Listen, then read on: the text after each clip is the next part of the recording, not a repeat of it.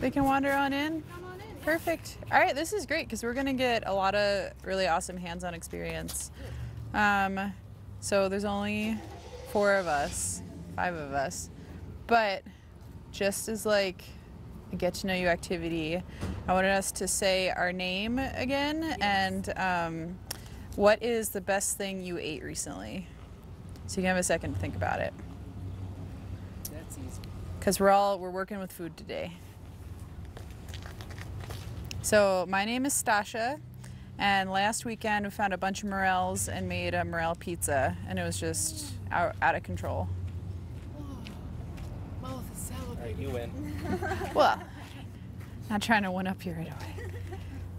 But we can go, let's go this way. Okay. Just saying names and... What's the best thing you ate lately? Oh, what's the best thing I ate lately? Which is hard, I'm sorry, maybe we can go this way if it's putting you on the spot. My name's Rebecca, and best thing I ate lately was spaghetti. Anything special about it? No, I just had a craving for it, and the sauce was really good. So just satisfied it? Yeah. Yeah, nice. My name's Casey. This thing I had was brownie pudding that I made for my husband's birthday. Oh my goodness. I've never heard of such a thing. Oh, it was pretty excellent. Oh my god. Is it like pudding with brownie chunks or like a loose brownie, or you gotta elaborate? So it's like brownie batter, and then you pour you put like cocoa powder and brown sugar on top, and then you pour hot water all over all of it. And so it ends up you get like a brownie layer and then like a pudding layer on the bottom. Oh my god. And then we put ice cream on it. It's really I ate some. It was pretty magical. Lucky man. Yep. So I'm Sean, and today the bridge had slices of their white pizza for the day was Brussels sprouts and sliced lemon. Ooh. Is that awesome? Nice. I'm Lottie, short for Charlotte, and this Lottie's a little happier to me. And my great joy was I picked my first fresh spinach. Ooh. And made an omelet. It was delicious. Yeah, nothing better than right out of the garden. Which I can get my husband to eat a green anything. you cook it, or just fresh? Well, just the fact that it's fresh. So that is a beautiful segue. Thank you, Lottie. Because we all know we're here because we know that the food you grow yourself, like there's nothing more delicious or fresher or more nutritious. So we're gonna learn, or we're gonna work on getting better at that today. So can you, Sean, you told me a little bit, just like what's your gardening experience and kind of where are you at in terms of knowledge and just all that kind of good stuff? My mom's been a lifelong gardener, and when I lived with her when I was younger, I helped her out a lot.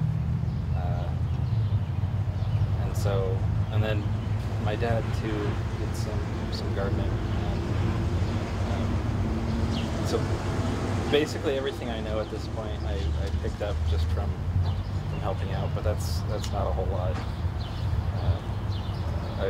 This is the 3rd year that I've had my own garden. And the past couple of years haven't been terribly successful. I've been able to get some stuff out of it, and enough to keep me going. But yeah. I haven't really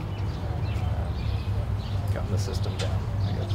Okay. Yeah, as we go, I'd love for you to talk about if we're working with a plant that you've either had success with or haven't. We can definitely talk about it, try and figure out what's going on.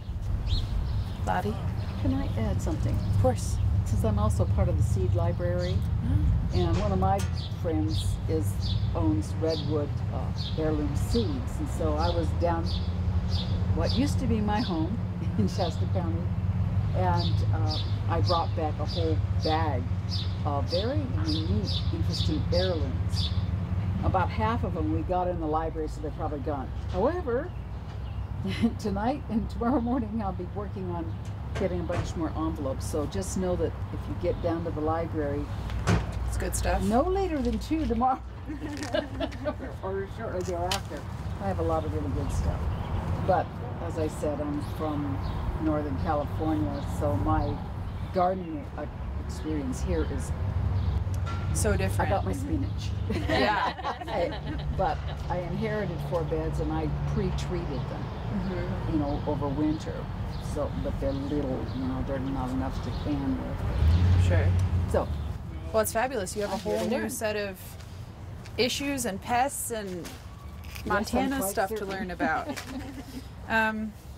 Yeah, so when I'm gonna start a space that's just for me, like the first thing I like to think of when I want to plan a garden is what am I actually gonna eat? And since both of you guys have gardened before, this probably isn't a problem you've run into, but I've met a bunch of new gardeners who like hear that kohlrabi is really easy to grow, so they'll plant a bunch of kohlrabi, but they don't know what it is and they don't know how to cook with it, and then it ends up going to waste. So I think like what I'm actually going to eat is the most important thing to think of first. Then how much space do you have and how much time do you have to dedicate to it, because some plants are much fussier than others. Say you really want to grow your own. Lottie has a beautiful heirloom winter squash that she wants to grow, but she only has a tiny little raised bed. You just need to remember that that's something you could just have. You'll probably just have one squash plant in that little raised bed because they get really big and they take the whole season. So just think about, do I want to dedicate a little bit or like this chunk of the small space that I have to the squash? And if you do, like, more power to you, go for it, but it's just like something else to weigh. Yeah, so just there are a lot of things to decide before. That's like where you should be at, say, like November through January, like plotting for next year, like what do I want? And then one of the best ways I like to start gardening is to try and write everything down that I'm going to do beforehand and make myself a schedule, so that when like stuff's hitting the fan and I have a million tasks to do in the garden, I can just look at my list or my calendar that I made and I know what I need to plant, when it needs to be transplanted, and when I should be harvesting, just so that I've done all my thinking when I have time to think. And then when everything's happening, you can just look at what you should be doing next. So think ahead, plan it out carefully. Chart? I could make a mock-up if you want. I have something called a greenhouse book, because I have a long, like we have a lot of things. So I work at the university dining garden, and we have like a ½ acre. And so that's a lot of space to plan for, and we have a bunch of stuff we start in the greenhouse. So in the fall and winter, I make a crop map, something like this, that Mud has, and we can look at this together. So I make a map of what I'm gonna do where. And then in my little greenhouse book, I write down, okay, like the week of April 11th, I'm gonna plant 3 trays of squash that will be transplanted on this day. More or less. And like I usually give myself a week window to do tasks, because you know, you can plan like, oh, on Tuesday, April 22nd, I'm going to do exactly this thing, and it usually doesn't work out that way.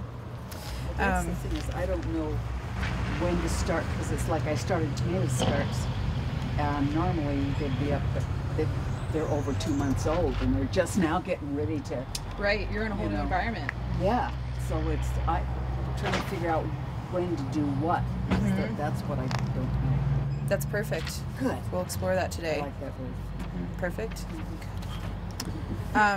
So making a map like this is really useful, and keeping them throughout the years, because crop rotation is another thing that's important. Is that a familiar expression? Can either of you tell me what it means and why we do it? Different plants have different nutrient requirements. Exactly. Some plants supplement nutrients that other plants don't. Move around and keep plants in a place where they can get the nutrients they need. That's perfect. Are there any other reasons we rotate crops? There's another big reason. Pests, yeah.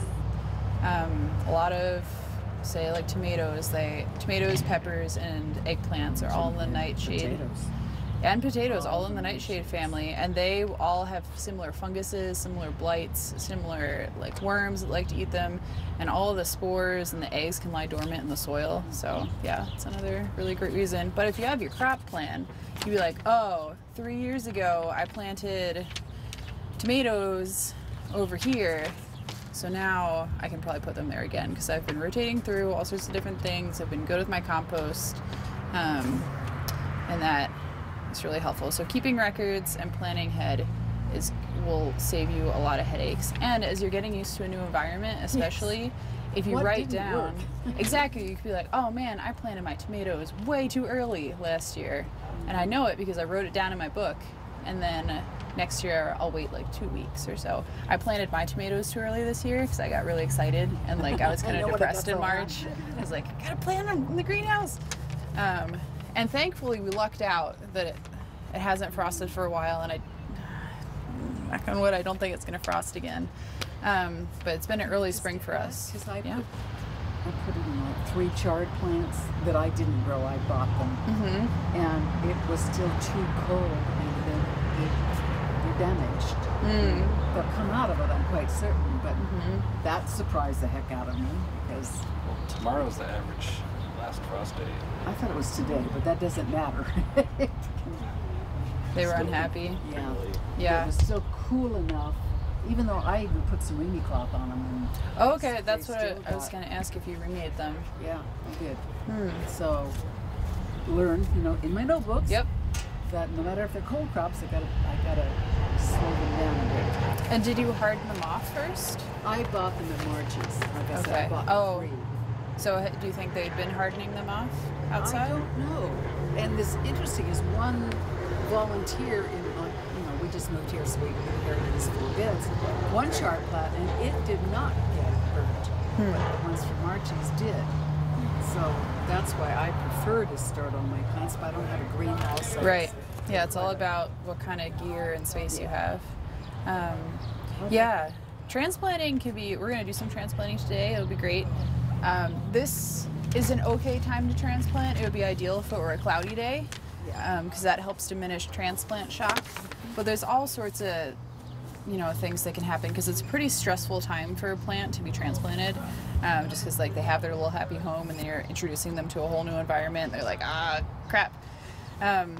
So there's transplant shock. It could be too cold. It could be too sunny. We can have both in the same day in Montana because that's how we are. So yeah, I would say it sounds like you did the right thing by covering it with remay. Hardening off is really important. Is that a term you're familiar with? Yeah. I've heard it, but I don't really have a good sense of how to do it. Yeah, it varies for plants, but it's essentially putting them outside for intervals before you put them right in the ground, so they're not like happy and like sheltered in a greenhouse and then all of a sudden they're out living outside. It gets them used to the sun, it gets them used to the wind and to temperature fluctuation. So you start with like a couple hours one day and then extend it and then extend it, and then eventually the best thing to do is leave them out overnight before you plant them. But it just depends like how cool it's going to be and stuff. But that's essentially it. And that just helps them, it helps reduce transplant shock because they don't like it. Do we want to do some transplants to practice? Sure. Let's do it. And then we can come back and talk about other stuff if we want to. But please ask questions because it's only 2 of you guys, so like it can be a very tailored experience. And this is probably a little bit off topic, but I was hoping to ask about cold stratification as well. So I have Should I grab some? seeds that I think would benefit from. I don't really know how to do it. So that's like really individual to the kind of plant. It usually just says on the packet. Like sometimes they can be in the fridge, sometimes they want to go in the freezer. You can really... Yeah, like all the things I have just said, cold stratified. Oh, that's not very helpful. No, it's not. What do you have? So I have... Let's do some tomatoes. Oh, is there... Blue trowels. Yeah. Are we doing some straight to the bed, do you think? Yeah. Okay. Yeah, we'll do some Or, oh right, we want to do the pots. We forgot which ones are Ellie's. Yeah. We need trowels anyway. Yeah, we can do that. And then so we have those, and then there's a pile of topsoil, and we can bring some lawnmower over and like we're gonna mix. Awesome. Because it's just that over there is just like untreated right now. So, Right. so we can bring some other stuff over and we can also mix things. Yay. Are there any other hand tools that are helpful to grab? Not right now. Some trowels. Yeah. Maybe. Are we going to talk about preparing the beds, which is what I thought this class was? Yeah. Okay, good. You got it. And did I bring my stuff? No. That's okay. It's why we have a bucket of gloves. Yeah, that's good. Let's see if that's and I do mean I have funny hands. I have. This is a genetic thing coming from Viking stock. Well, that's pretty cool though. Yeah, just try to get it. Okay, let's go. I'll follow. Okay, let's go. Should I grab a tray? We're just gonna start with tomatoes and pots, I think. They are. Yeah, we're gonna talk about that. Sean, if you want to actually grab the pot box, that would be awesome. So I have a couple different kinds of alliums. Uh-huh. I also have some sort of uncommon herbs like shiso. It suggests cold stratification diet. Yeah, for those individual varieties, I couldn't tell you off the top of my head. But if you Google, I'm sure if you Google shiso cold stratification, it'll tell you how cold and for how long. But yeah, it really helps them break dormancy and germinate. Do you leave your drip or do you pull it up for the winter? I usually do. Pull it up or leave? Pull it up. Okay. Just because it gets, like, we get a lot of freeze and thaw, and that can damage it. Right. You could leave it if you're feeling lazy probably and your shirt is fully drained, but I would recommend pulling it up. Okay. And so we have some beautiful lasagna style, thank you, raised beds here. Okay. And so raised beds and planting direct in the ground have pros and cons. One of the really important things in Montana for a raised bed is that having it up out of the ground helps the soil warm up much faster, which lets us plant a lot sooner. So that's pretty pivotal. And it also helps with drainage because here we get a ton of rain in the spring and then nothing. So it really helps stuff keep from being too waterlogged in the springtime. Disadvantages are it's a permanent structure, so it's a little harder to like move your soil around. If you have a lot of raised beds, you can't really use much mechanized equipment on it if you're going to go that route. But overall, for a home gardener in Montana, it's a pretty good idea. And then here we can explore see if we can get into the lasagna a little bit. Are you guys familiar with lasagna gardening? Ellie was talking about it a little bit. Oh, last time? Oh, okay, great. So maybe you guys... Can you tell me what state it was in last workshop? See if it's different. I don't really know. Was it all filled up? What? The lasagna bed? Yeah. It already had the straw on it. Straw and burlap and everything? Oh, I didn't great. know about putting the burlap down. Yeah. So that's, it's just like another mulch level or layer, and it'll really help us retain moisture and keep the soil a constant temperature. And then how do you cut? You just cut where you want to plant? Yeah, we're just gonna plant right into it, Okay. which is pretty fun. But yeah, this is great. What did you use for your lasagna? We heard that word, but we didn't get specifics. Oh, sure. You know, I actually didn't make this, but generally it's it's brown and green layers. So carbon and nitrogen. For your carbon, you can use cardboard, is really popular. You can use dead, dried up leaves. And then the green is really just whatever kitchen scraps you have. It can be grass clippings. It's can be like what you have on hand and what's the most convenient for you. We don't have enough of the kitchen scraps. But do you know about the keyhole gardens in Africa? Well, they have like a wire thing in the center and you throw all your kitchen stuff there and then it's a circular bed around it. And I was thinking about venturing forth and putting something like that even in my living room beds. Oh, I've never heard of such a thing. Well, just look up keyhole gardens. will. It's really fascinating. Yeah, there's all kinds of ways to do it. So some of these tomatoes, we're gonna put them in pots to start. And then we're gonna plant some other guys directly into the bed. But have you guys transplanted tomatoes before? Sort of. Yes, sort of. Don't have my handy dandy tools, but Yeah, and so I'm mixing some potting soil for this. So we just had topsoil that was over there that I don't know where it came from. We got it from somebody. We had pulled in some llama manure that was over here. This is peat, and then I'm going to put in a little bit of the vermiculite. oh, so it's peat. Okay. Yep, this one's peat. And this is for starting seeds or for transplanting? Transplant. Oh, I didn't know that. Yeah. A lot of times, like if you can just get pre-mixed potting soil, Yeah. but that's not what we had. So It's fun to do it yourself. Yeah. And it's usually cheaper to get your own components if you can. Do you know what tomatoes like? I'm just gonna make it up as I taste Yeah, it. you can just make, Put some in there. yeah, go for it. Do you want to talk about the different parts? You can. Okay. Yeah. She says, I'm working. That's true. It's true. So, You want me to stir? That would be great. yeah, let's go for it. So, llama poo, great source of nitrogen. The peat is going to be really helpful for retaining water. And vermiculite is mostly for volume because it's really Oh, it also moves air. creating space. Am I thinking right that you also would add a little Susie? Yeah. Yeah, girl, get it. Yeah. Beautiful. That's easier.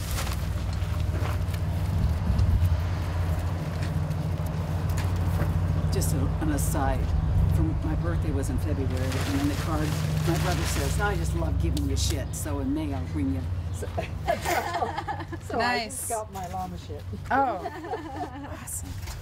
Now your hands are in it. It's great. If you guys are looking for more, ours just went half price.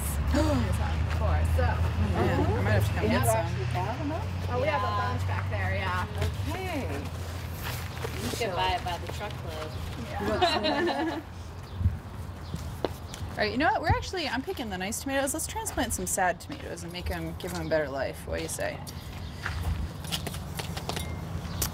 Look at that. It's even a new hand tool. So fancy here. Mine are pathetic. I know. I remember that one because it was so nice. So, because you guys have gardened before, I'm sure you know what aphids look like. But there they are. Little aphids. Oh yes, nasty little souls. They're amazing creatures. They reproduce like crazy. I've tried to drown them before after picking kale, and it took like 3 days for them to drown in a bucket of water. So they're really they deserve some respect at least because of their resiliency and how annoying they are for us. They do. So can anybody suggest some treatment options for these poor tomatoes? Let's soak them down first. Just wash them off. No, yes, but I mean, I soak the whole thing in water so that then it's a leaf and then. Oh, yeah, so try and deal with the wilty problem first. That's fair. I've just been reading about colloidal silver at any kind of, they did all these different concentrations and the aphids take it in and go, the fungi, the bacteria, all of it. So a tomato not being stressed suddenly goes, yes, and starts putting out, and it's much stronger. This was just last night. Part of, do you know about the home network? The home garden network? Well, I learned that years ago, and I always get funny, interesting things. And that was last night. It was all about colloidal silver. Yeah, that's new to me. So I'm going to make a big solution and just spray it because, hey, what can you lose? Yeah. Do you know if it's like organically certified, like OMRI listed? The kind that I get is Nice. but I don't remember in the article if they said that. But that makes sense because there's lots of metals that are useful in gardening. Copper is really great. right. It's a great fungicide. Also toxic to fish, so you want to be careful where you're spraying it. But it's organically approved. But these guys, we can start trying to make them happier. Yeah, these are pretty dry. And they're also a little root bound, which is when it just means the roots have grown to fill their container. So what we're gonna do, we're trying to separate them gently.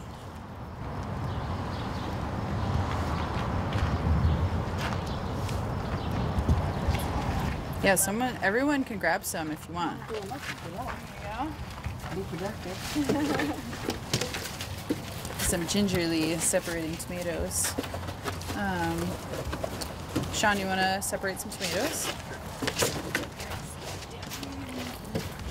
And once these guys get nice and watered in their home, I'd probably try and just brush the aphids off with my hands, and then I'd treat them with some neem oil.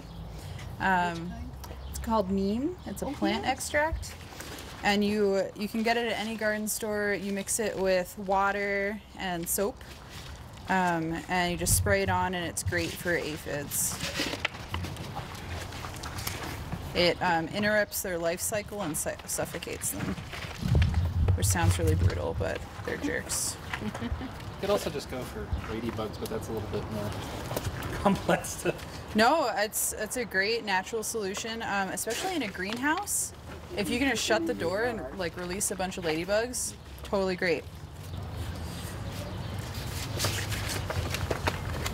Now that we'll how many you use, I'll just go ahead. Yeah, just start Okay. through all those. I'm sure we'll use them for something. So one of the things when you're transplanting tomatoes is a tomato, it's a vining plant, and so it can grow roots along its whole stem. And you don't want to do this with most plants, but I'm gonna pick off the leaves to just about, I'm just gonna leave the top ones.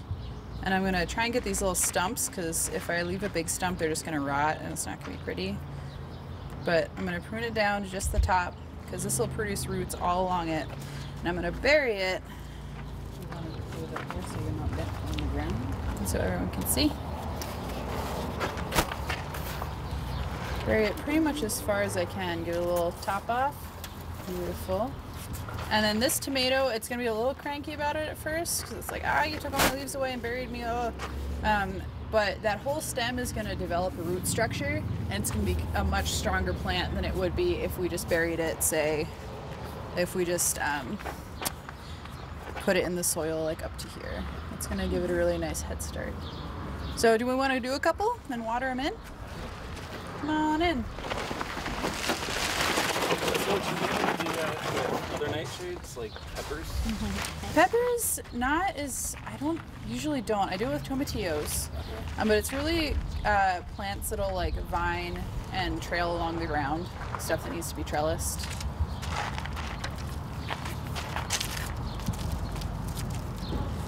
Lottie, do you want to do one up higher so you don't have to have your knees on the ground? Yeah, we You have a little noticed that table bad over there news. too. Yeah, we We can have bring that that little table over. Let's have a table. Yeah.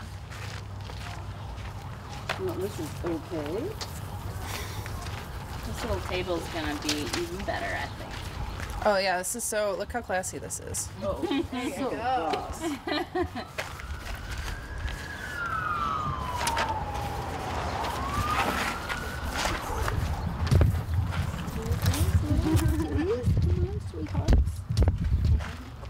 They're gonna be so much happier.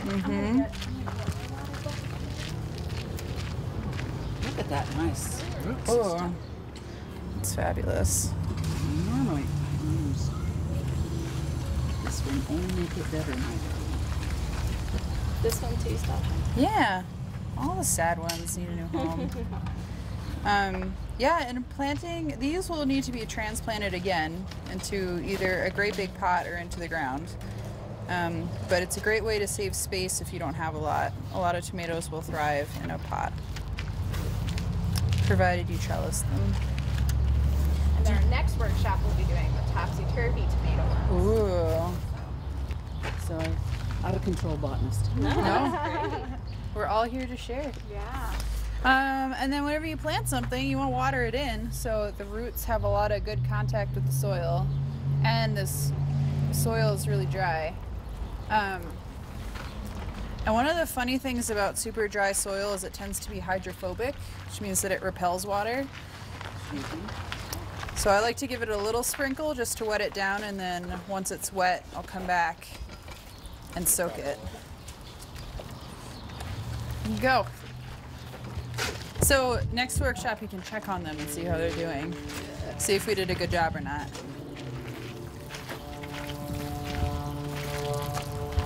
Another thing about tomatoes, if you have the ability to put them on a drip system, that's really great because tomatoes are, as I'm sure you guys know because you've gardened, they're very cranky.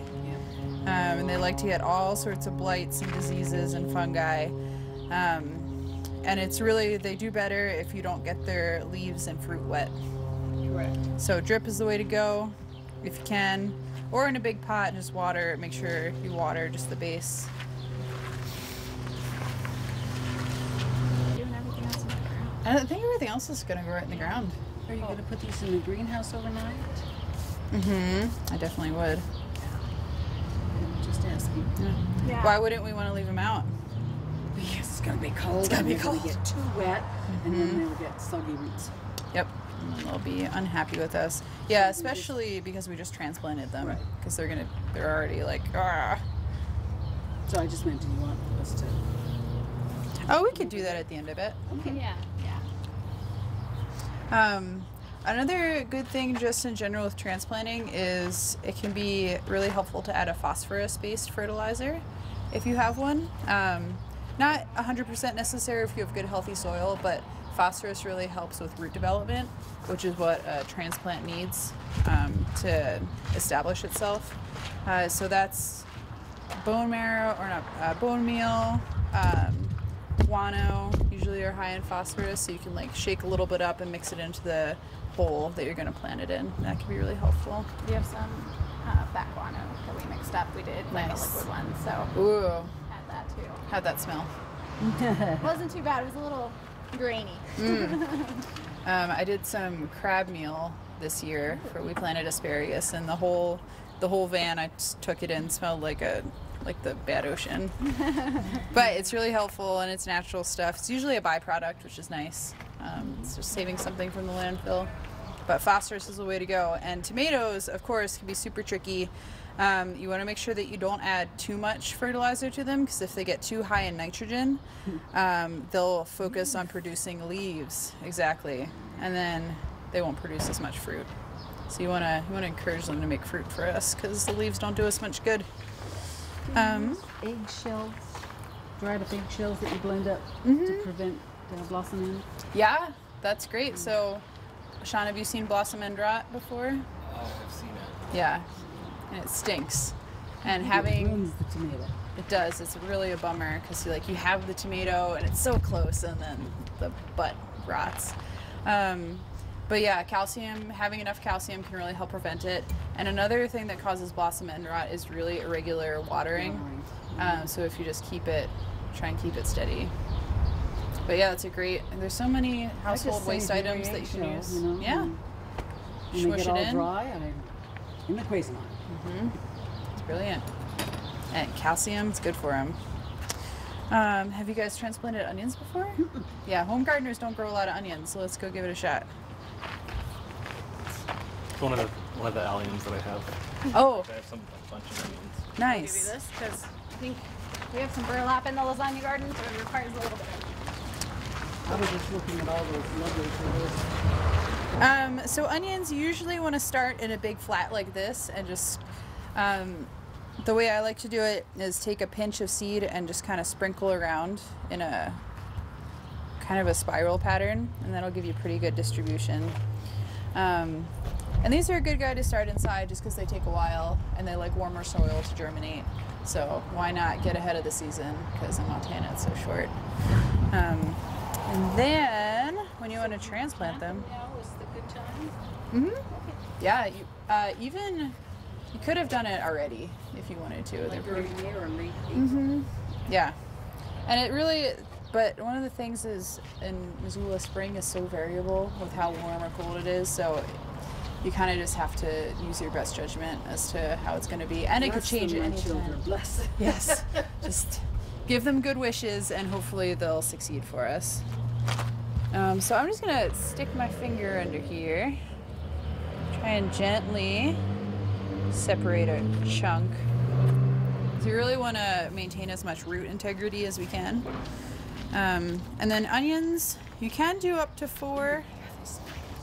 Delicious. I like to do them in clumps of 3. Just kind of gently tease them apart. And then planting them in clumps lets them not take up quite as much room in your garden. And so if we plant them like this, one will bulb this way, another will bulb that way, another will bulb that way, so they'll have enough space. I wouldn't want to go more than 4. And onions they're another one that you have to think about if you want them in your home garden or not, because they're kind of a long season and they're like pretty cheap to buy at the store. That's another thing I like to think of, is how readily available and expensive are things. So that's when, like, I'm gonna grow my own peppers and asparagus and like stuff that's really expensive and can be hard to find. But if you find an onion that you love, just do it. Why not? Because homegrown onions are really delicious. They're fresh. They're just incredible, out of this world. And they're really fun to harvest. I pretty much plant exclusively things that I can't get either in the variety or quality that I want to get. Yeah, I think that's a really good way to approach it. Would you like the tool to demonstrate? Yes. Like tomatoes, I have yet to find a tomato in stores that is as good as the tomatoes I've grown. Oh yeah, I bet. Even at the farmer's market? I haven't actually. Yeah, so here's a strawberry we can save. Yeah. There's another one. I haven't actually gotten onions or tomatoes at the farmer's market. Oh, you should do it. I should. Ooh, this looks like bindweed. Do you guys know what bindweed is? The eternal enemy. This is bad news. So this is I think that's what it is. It's hard to tell sometimes before it flowers. Yep. But it sends really deep roots and they grow rhizominously, so if you break it up, it just comes up in other places. They produce lovely looking morning glory flowers. They're really nice, but they will take over your whole existence. So it's good to just keep picking them, smother them if you can. So the lasagna method is good for bindweed if you put like the cardboard and burlap over them, and it just keeps them from coming up. And then eventually the roots will die, but it takes a long time and they stink. They're the enemy. But here's more strawberry. Yes. We could even transplant that if we wanted to. Bindweed the heck out of here. Another consideration when making your own raised beds is accessibility, because you really want to make sure that you can reach everywhere, because you don't want to be stomping on the bed as you're walking around, because that compacts your soil. But this is pretty straightforward. I'm just going to dig a little hole and plunk them down. So that's got the burlap also? This does not. Do you ladies know why this doesn't? I think What that decision it was? was either we ran out of supplies or we were trying 2 different things. Fair. Both totally legitimate options. And where do you find said burlaps? I don't know where they got it. We had the instructor who led that one works at a coffee shop. So I'm kind of curious if she maybe got it there. Yeah. Let's do one more to see. So these have nice, long, healthy roots. And I would plant them like 1 foot to 1.5 feet apart, just so they have plenty of space. And especially when you're gardening in a small space, it can be really tempting to plant things super close together, because you want to try and like maximize. Wouldn't dream of it. But it'll make you really susceptible to disease, and your yields will be down because stuff doesn't have enough room to grow. So it ultimately isn't in your favor, but I understand the temptation. Would you all like to try? Let's plant some onions. And on the map, we have them just in a line kind of this way. So we can make probably 2 rows of them. And then they can go pretty much, I think we have peas pretty much all the way to this post. Excuse me. So Okay. pretty much all the way to here. Nice. More binding. Lottie, there's another trowel if you'd like to go for it. Oh, it's I'm sorry. So we have a couple of good examples here. We have lamb's quarters, which are nice and fuzzy, also tasty, superfood. Mallow, which has the lobe leaves. Okay, so I've been wondering about that. There's a bunch of that grows right up against my house. Let's get it out of there. And mallow can be pretty tough to get rid of if you let it get big because it forms a big fat root and it's just really hard to pull out. And it spreads so fast. So fast everywhere.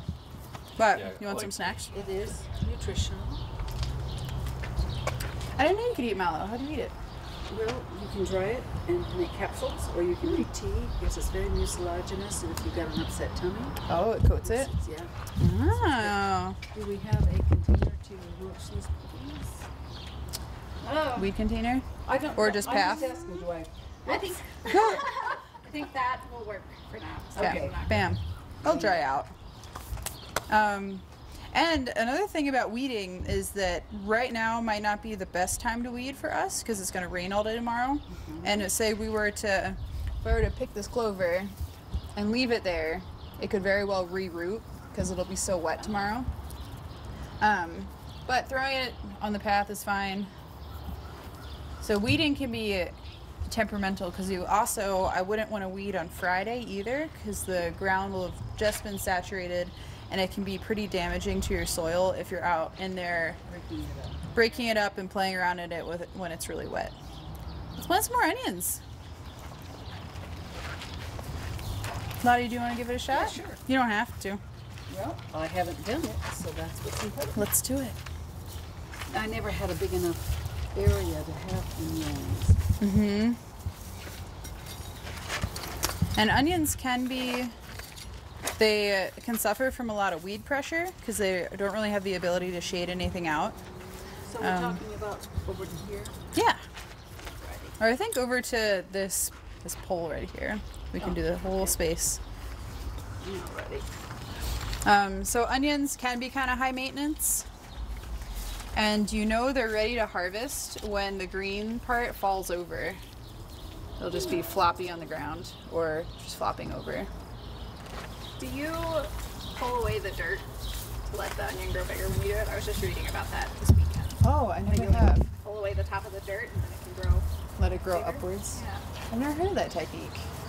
I would do some with it and some without. It says once it started developing, and then you can I don't know. I've only ever done onions on like an organic farm scale.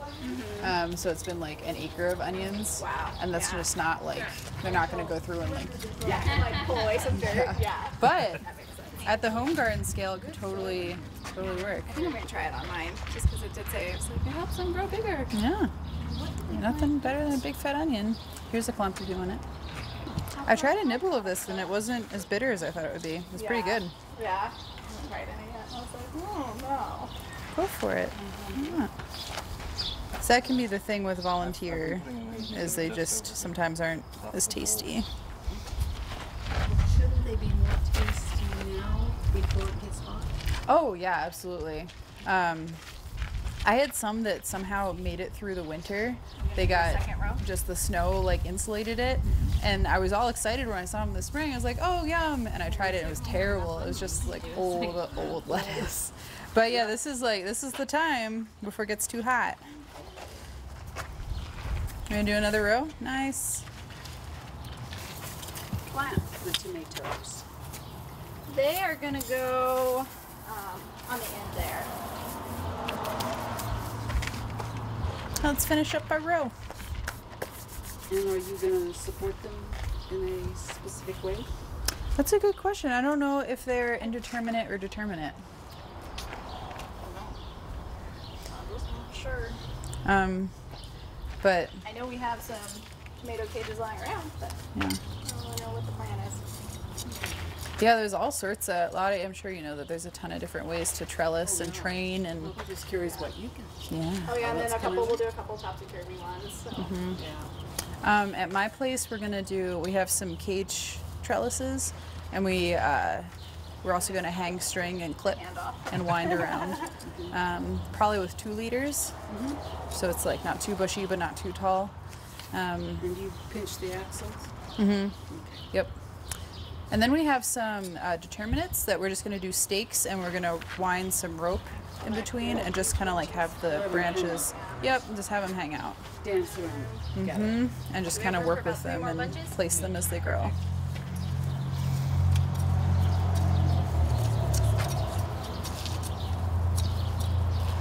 that these are kind of pulled up, what should we? We can water them back in, and they'll be okay if you have somewhere else to put them. For a couple days at least. I thought it was going to be cold. Yes. Yeah. It's coming.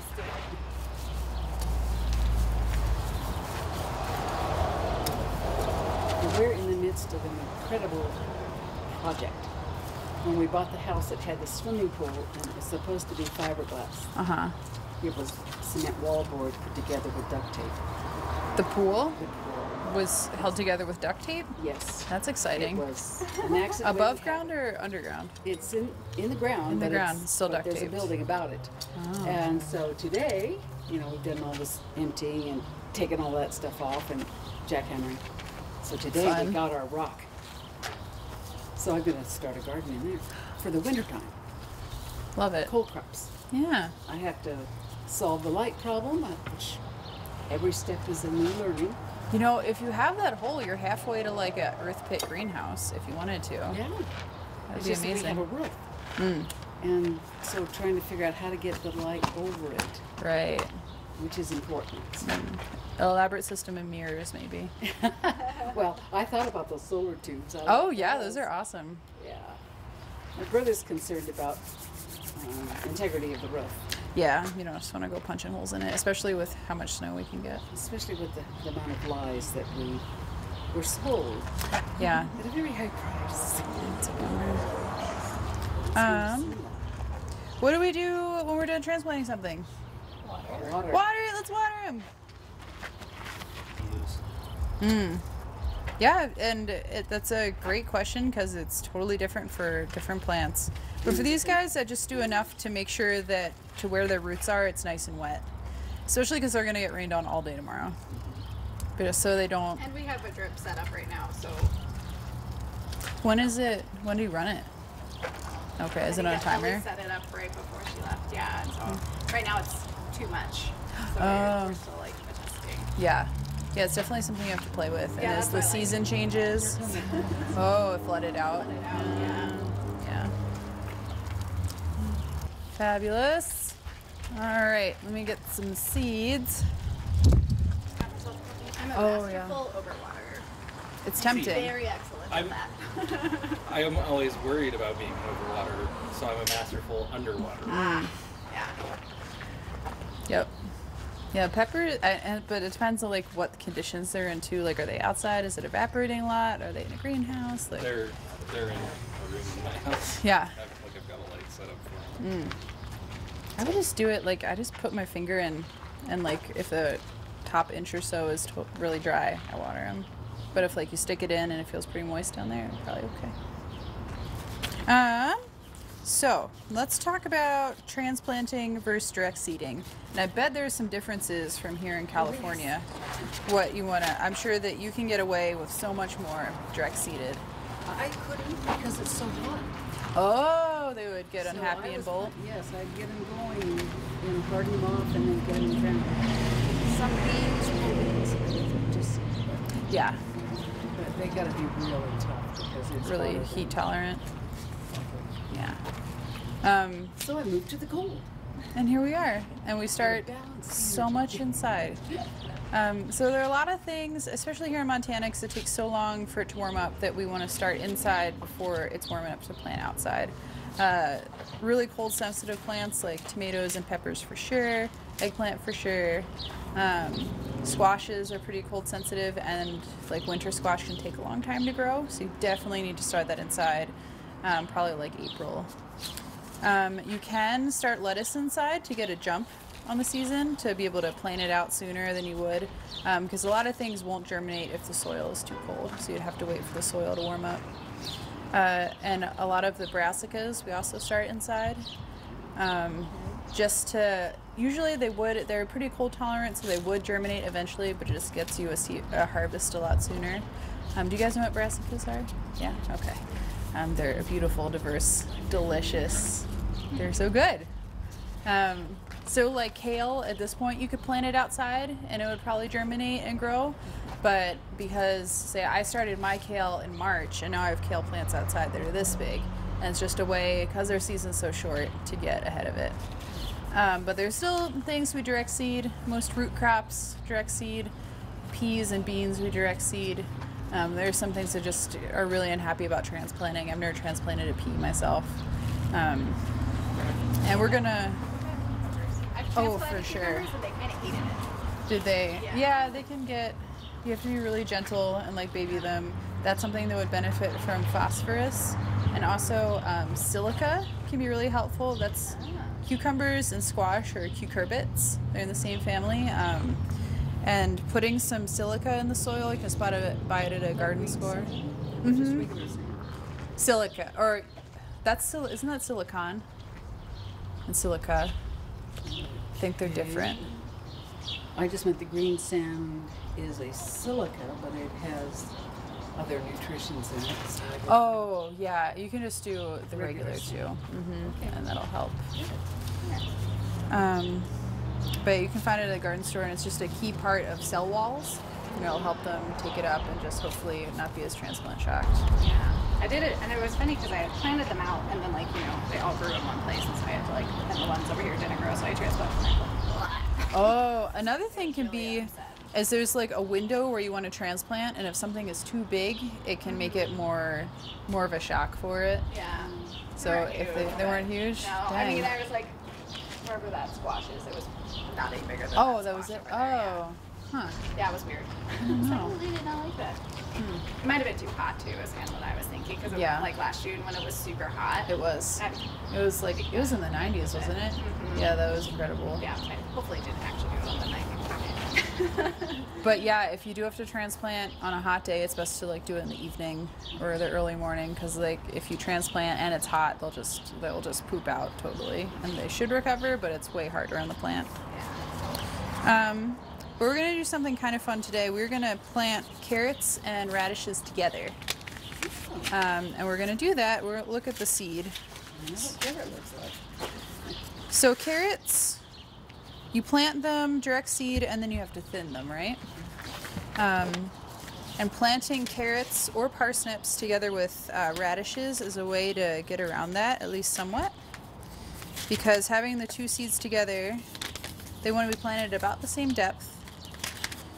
And having the radish seed, oh, these are nice and pelleted, which makes it easier. Having the radish seed breaks up the carrot seed. That's something, hybrids are something we can talk about, pros and cons. So we don't have that many radish seeds. It would be better if we had a couple more. But it just breaks up the amount of carrots. And then the radishes are really quick. They're a quick crop. And they will be ready way before the carrots are. So you can pick them, and then they kind of automatically do some thinning for you, which is pretty neat. The only caveat is you have to be really careful, because as you're ripping out the radish, you could disturb the carrot root, and you want to leave that alone, so you just have to be really ginger about it. But we're going to try that this year and see how it goes. So let's see on the map. Do you have any questions about that? No, it's just like I was gonna do both radishes and rooted parsley. Oh, okay. Yeah, you could give that a shot. So I'm having trouble getting parsley to start from seed. It's being very It can be endurance. hard. I did some parsley this year, and I just seeded a ton of it. Yeah. And I have a couple. This is a little bit more like parsnip-like, just because it doesn't grow a whole lot in the way of greens, but Do you eat the root? yeah. I mean, it's related, Yeah, so. but it's a yeah. parsley you grow for the root. Mhm. Huh. Neat. I love parsley. I mean, every day. All right, where are these gonna go? Oh, these are gonna go. Ladybugs? Love ladybugs. Why are ladybugs good? Aphids. Aphids. They're a great beneficial predator insect. So we can plant these guys probably in 2 lines. We can keep our volunteer spinach if we want. So one of the big problems people run into when direct seeding is they can seed too deeply. And that makes it so just the seed has to really struggle, the little germinate, to get to the top. So it's generally better to cover it less than you think you have to. but you want to make sure that it's not exposed to sunlight because some seeds won't germinate at all if there's sunlight on them, which evolutionarily makes sense. So we're just going to clear out, just use my hand, make a little space for them. And then you can use either your fingers or a tool. Just make a little furrow. Furrow? Anybody? So should I do one or should I You could do both. That one needs to keep going. Look at the map again. See how far. That looks pretty good. And another one behind? Let's do another one. Are you okay sacrificing a lettuce? Yes. Okay, we can do another one in front, and we're gonna do a beet radish yeah, get it, Lottie. We're gonna do a radish carrot combo and some beets.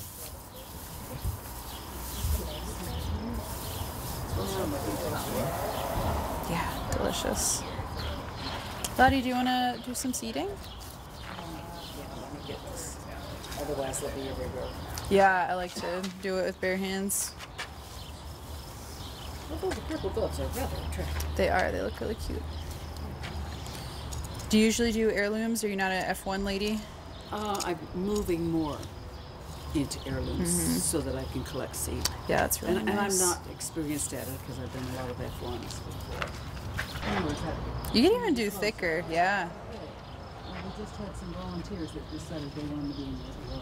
That's okay. They're branching out. I appreciate that. I'll grab those beets for you, Sean. John?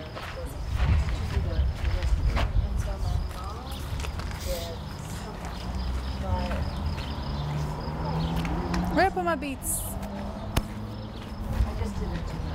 Oh. Did you cover them already? Let me see. Ooh, that's a nice big chunk.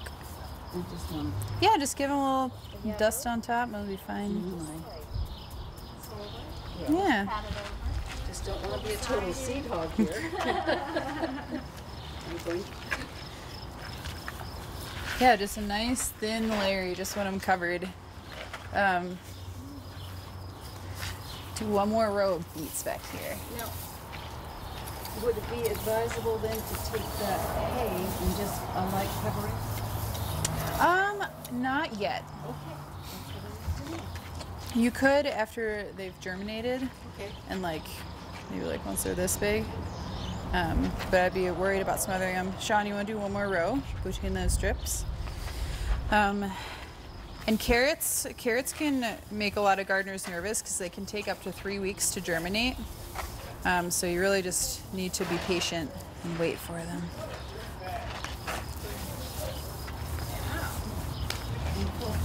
Okay. So we're growing in a small space. Let's do 2 different kinds of beets because why not? I love golden beets myself. Red beets are good too. But it's good. Good woman. So I'll give you some goldens, give you some reds, and we can just split the row half and half. But We're not going to mix them up. or you can mix them up. That works too. Or actually, these have slightly different. What word am I looking for? They'll be ready in different times. The red's a little faster.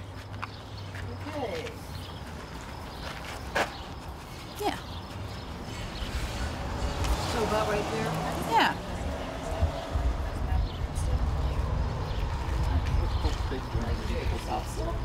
They also did Can I put you? As you garden more, you'll become more heartless. It hasn't happened yet. Thank you.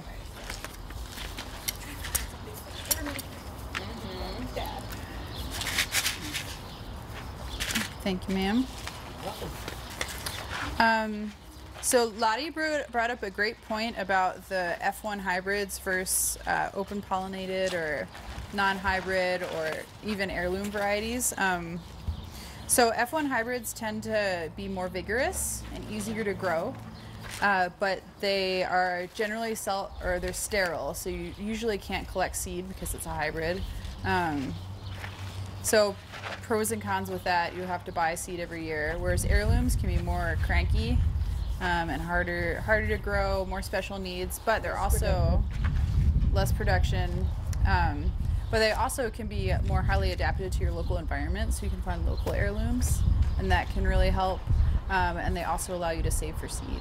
So depends. Sometimes for super beginners, I recommend the F1s just because it makes your life easier. But as you get more advanced and like want to get more complicated, Triple Divide is a great local seed company. Lots of locally adapted varieties. That's a great way to start. Is it Homestead in Hamilton that's quite good? For Homestead seeds, Homestead Organics. Yeah. I don't know. I've never visited their They give us a farm. lot of seeds. Nice. But I have no experience with it yet. I'm sure it'll be great. But yeah, Homestead saves, Deluge Farm, Good Egg Farm. There's it's a big co-op. It's pretty cool. But I'll have to come to the seed library and rummage. I will really push the Thank you. Did we cover them up? And so generally I would water them. We can also not because they take a long time to germinate. It's going to rain tomorrow. But it would also be helpful to wet them down a little bit to kind of set the soil, because if it happens to pour first thing, that could be... Yeah, let me go through. So you could really go either way. It's going to be an individual judgment call. And how lazy you feel and how far away the watering can is. It's not far, guys. I'm tired. So- We get her working doing something. But today I planted a bunch of carrots in our garden and I didn't water them in because it's going to rain tomorrow. And they wouldn't germinate and die in that time. So it really depends. But like 95% of the time you're going to want to water stuff in. Let's see what else we got on our list to do. We could do some tomatillos too. Yeah, that's what I was wondering. Let's do some tomatillos. They look sad. You need direct soap? Or in a tray? The tomatillos? Oh, it's definitely from starts. Yeah. Yeah, because they take too long and they're so frost sensitive. But they actually, once the summer gets going, they grow really well here if you keep them warm enough.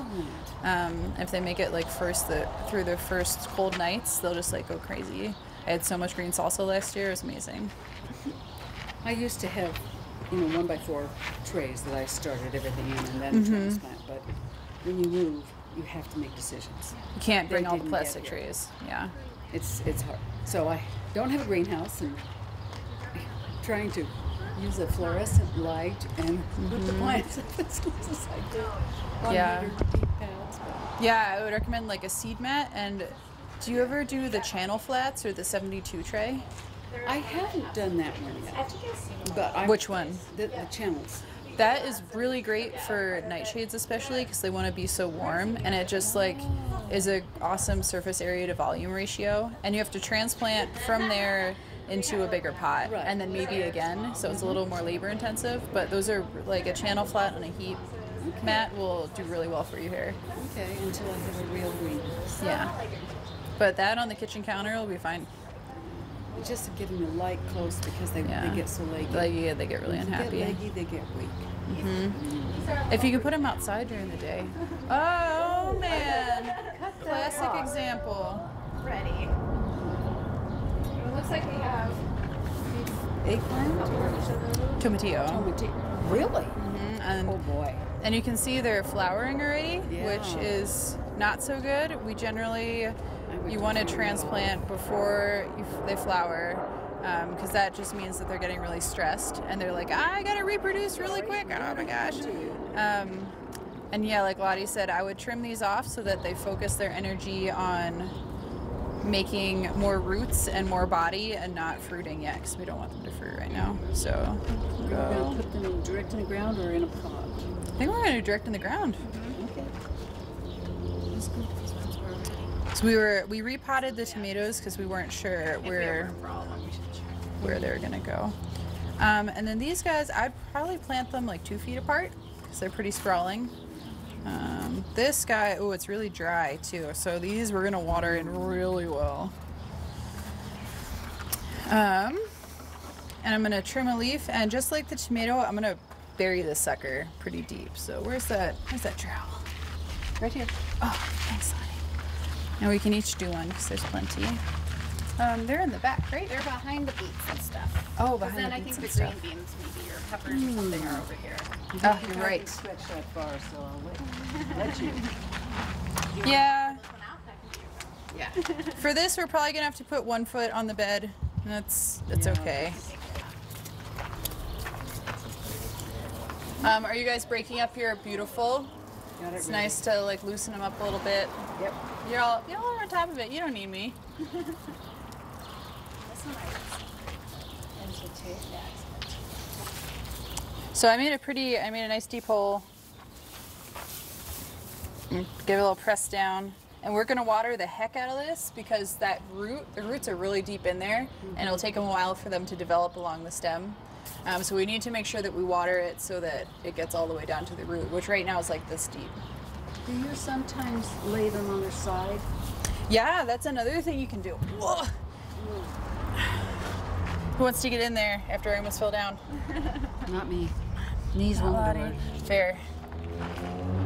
Yeah, that's another thing. You can lie it on the ground and have part of it sticking out, and it'll develop roots from there too. What you want? that one. You want Yeah. that? You want the trowel? Sure. Yes, ma'am. So, That's And- right. You got it, like- Yeah. Yep, because they're gonna get really sprawly.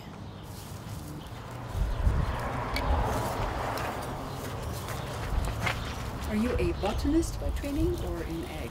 Egg. all right. Agriculture. Would you like I'm to an share egg. one? By training. Botanists don't learn these things. Do you want me to hold one? or Botanists you know got things it? that I don't Yeah. know though. Well, I'm a botanist, plant physiologist. 2 feet but apart? Oh. My grandma taught me to grow. My dad's a Just plant physiologist, Really? but at like he's like did enzymes, so he's at a very small level, not a practical one. No, mine was all about ecology and physiology. So why does a plant grow where it's at? I like that. That's so Do useful. Tomatoes and tomatoes have similarities in pests or nutrients, or like should you not These are tougher, aren't they? plant These- tomatoes well, like where you had tomatillos last year? Like I would rotate it, yeah. rotate them. Yeah, I do also find that tomatillos won't get as many diseases. So in my garden, it's right by the university, and unfortunately, some people took up the habit of smoking outside of the garden. So a bunch of my tomatoes got tobacco mosaic virus, Yeah. which you can get from cigarettes, which really was lame. But the tomatillos didn't get it. So Interesting. yeah, they can be a little hardier. Yeah, I was trying to figure out this year, like, well, can I just put the tomatillos where the tomatoes were, or maybe I need to move them all together. Yeah, it's not ideal. Yeah, yeah, If you're stuck, it's okay. yeah. And I was wondering, maybe you ladies can answer this, because in this garden, we have so much intercropping, and so many things are so close together. I was wondering how you do, how you're going to rotate, or you're just going to look at the map and like try and plant things in different places. I think so. We're probably too close together for seed saving. Okay. Yeah, I'm not sure, because that was kind of the other funny thing. Like, I walked through here a few times last summer, but I wasn't like active in the garden. So I was like, I remember there were peppers in that thing, and I remember there was like something here, and that was pretty much what we went off of, because Yeah. we didn't have a map from last year. So we're Oh. like, it was basically whatever people remembered, we tried to avoid. So Yeah, so like Yeah. I said at the beginning, you gotta write it down. Record no matter helps. how much you feel like you remember it at the time, you There you won't a little next year. faster. Yeah. I've been species. Actual different species. Yeah, and like hots will cross with sweets a lot, and you'll get like Something in between. something or other. So that can be really challenging when saving pepper seed. Same with tomatoes; they like to cross and make a funky hybrid that might not be desirable. So you have to have them pretty far apart in your garden if you're going to save them. That can be a struggle. Yeah. Do we want to do? I saw green beans on the list too. You have to plant some green beans, and are they right next door? Yep. Along the back here as well. So I only found bush. Does that work for you? Oh, yeah. That's what we have. Do you know which ones you wanted to do? Yeah, right? Not in the Connect them? next class. They're not going to be ready by then. That's amazing. Where did you find out about anticuchos? I do a lot of reading on cooking. Nice. I lived in Peru for a while, and that was their beef heart kebabs. And that was the go-to street drunk food. So you go get an anticucho skewer. They're delicious. They're really incredible. That's because I had a lot of the meat shopping that I do. I go to the good food store and see what they have that's interesting. And one time there was just a big beef heart, and I'm Nice. like, I'll grab that, and I'll figure out what I'm going to do with it when I get home. Look it up, and I can do this. That sounds really tasty. And heart, I mean, it's just another muscle. Mhm. It's not that weird in terms of, it's not like intestines or anything, or pancreas. It's just weird. And there's The a brain. Chinese pork kidney dish that I've become very fond of. Oh, You okay. want to be a chef? No, I'm just an just like- enthusiastic Just like to cook. That's good. That's pretty much the entire reason that I garden is so that I can the grow food. ingredients that I might not be able to find. It's a great reason to do it. So we're gonna plant some really pretty bush beans. Golden? I think it's multicolor. Ooh. how Purple, fun. purple, yellow, Look at the green. big pods. Mm-hmm. So they are a dry bean? These guys you can eat however you want, and also pea flowers are edible. So these you can eat at a lot of different stages.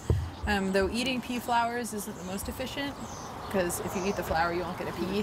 Right. So it's like what you want to go for. Flowers or bean flowers or both? Both. Bean flowers are generally tastier, but. I know that, but I like the beans. Yeah, those scarlet runner bean flowers, those are really those good and beautiful. But these guys are bush beans, which means that they won't need to be trellised as much as a pole bean will. Sometimes I like to give them a little support with just a stake and some string, or you can just leave them. Depends on how crazy they get. It's actually the tomato frame is better Yeah, for the those than cage they are is great for tomatoes. bush Yeah. beans, you're right. Yeah, way better than it is for determinate tomatoes. So these guys, they're bigger. We're gonna dig a little deeper of a trench. Want some beans? And these guys are at the way back, so I'm gonna step on the guy again. Oh, is there somebody? Is that somebody? You know, it's probably just a sunflower. Okay. So- You wanna keep it? Want some flowers? We can It's go a not little. going to be in the front. way. Yeah. today. I don't think It's in so. the way. No, we have others down there with the keys. It's actually, I have so I ordered a bunch of seeds from Baker Creek, and they sent me a little nice. packet of sunflower seeds. Oh, you got sunflower seeds? I was gonna do some beans around those. Nice, yeah, that'd be great. They give me purslane for my free packet. I want purslane. Sunflowers. I love purslane. It is, I like the lemoniness. Yeah. Well, they use it a lot in Mexico, so it's like, Oh. yeah. Pick it up in like tacos. So these guys we're not gonna thin. So we want to be a little more intentional with our planting. It says 2 to 4 inches. There you go. Reading the packet, usually the way to go. I read a lot of packets. And just so you know, it's 7. Oh, okay, perfect. Did we do most of the things that you wanted to do? So we have that squash that could probably go in Yeah. if you think it's not going to be too cold. Do you have any remay or anything? I don't know. Whatever's in the greenhouse, we can look. Okay, I feel a little nervous because it's gonna be so cold tomorrow. Yeah, It's gonna be like we high can- of 50 We can be on something. it. I think it's doing okay, so Okay. it's not as sad as the tomatoes were. That's what you I said. like this onion. Yeah. It's just doing it. I'd save those seeds. That's tough. Yeah, that's true. And do you guys eat your chai flowers? Those are really good too. And they're Do you just pretty. eat them, or do you? Yeah, you can use them in whatever kind of recipe. They're good on salads. It's like a little oniony, yummy purple thing. Yay! Oh, you bright Let's young. see. So these guys, we're gonna cover these deeper than we did the carrots, just because they're a bigger seed, but still not too much. I'm gonna do it by hand. Ugh. Get all up in the bed. Oh my gosh! Just thought it was so I had this list and then I didn't look at it at all. Perfect. Oh yeah. I want to talk about successions. Yeah. Talk about the lasagna. these. What do you want to know more about the lasagna? I just wanted to know what you put in these guys to what I need to be gathering. I don't have that many leaves, and I have cardboard. Cardboard would be great. Yeah. For the brown. Brown is usually a little harder to get than green because like you're always producing kitchen scraps, but the brown, and you need to have equal mass of both. Okay. Green and brown. So that means generally like a thicker brown than a green. Yeah, because I don't have that much green, but I was also going to use. Got a lot? Brown. Oh, good. What about twigs? You know, in permaculture, you use branches and twigs at the bottom, cardboard and then branches. You could, or even wood chips at the very bottom would be great for holding water and keeping the temperature. Yeah. So wood chip layers, cardboard layers. The burlap on top is great because it's easy to work with. So you can just kind of like peel it back or futz with it as needed, and it's not that heavy. And then the straw to lay it down. And then for the other layers, like a mix of, they have some of the llama poo, kitchen scraps, topsoil. And you've got extra llama poo. Yeah, the last topic, we've touched on just about everything. I wanted to talk about succession planting just really quick, because that's a great way, because both of you guys are gardening in small spaces, and that's an awesome way to get more bang out of your area. So like starting with something that is cold tolerant and quick, like a radish, and then after the radishes are done, you could like put your summer squash in or your cucumbers. Peas and then late carrots is another great rotation that we do here. And then you cover for the wintertime. And you break it down for the wintertime, or even say like you do your late carrot and they're getting nice and big, you could sow a cover crop, which is really good. Like buckwheat or something? Buckwheat is more of a summer. If I were to sow in the fall, like Johnny sells a fall green manure mix, that's great. You could also do a classic combo here is winter wheat and hairy vetch. Are both really good because the wheat grows quickly and helps stabilize the soil, and then the vetch is a legume and a nitrogen fixer, and you can just cut them down in the spring and integrate them into the soil, and that's like you're good to go. I have a question for you. Oh, sure.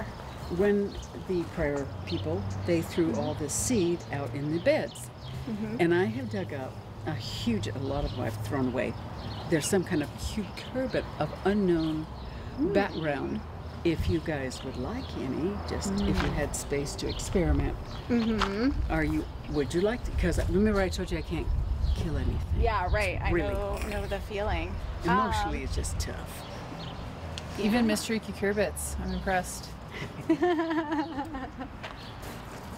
I would say we probably could, and we'll find a spot for it. We have lots of free little pots we've been stashing, so Why not? Why not? Okay. That's my opinion. That's my feeling about it.